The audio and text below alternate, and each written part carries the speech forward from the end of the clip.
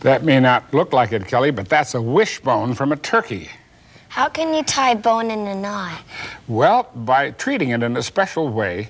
And in fact, I'll show you how you can do that yourself. And when you try to make a wish with that, nobody gets it. Yeah. In fact, here's what you do. You soak a turkey or a chicken bone in this. Smell it.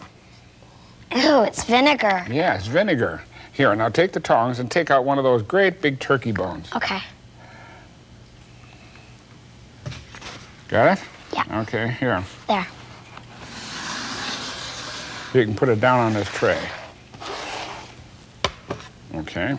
Now, here's what a turkey bone normally would be like. Yes, it's hard. Nice and hard.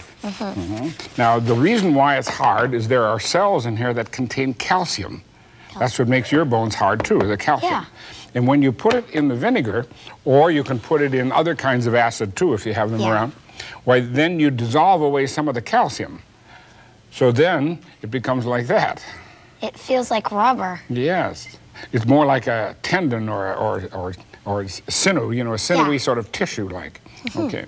Now, that's what happens to the big bones, and that would take, about a week. Here's one from a chicken. It feels more rubbery. Yeah. Okay, so here's the one that's the most fun. That's the wishbone. Here's a normal one. You making a wish? Okay. You got your wish. However, when you soak the bone in vinegar for a week or so, you can tie it in a knot. You can tie it in a knot instead of making a wish. There you go. Very good.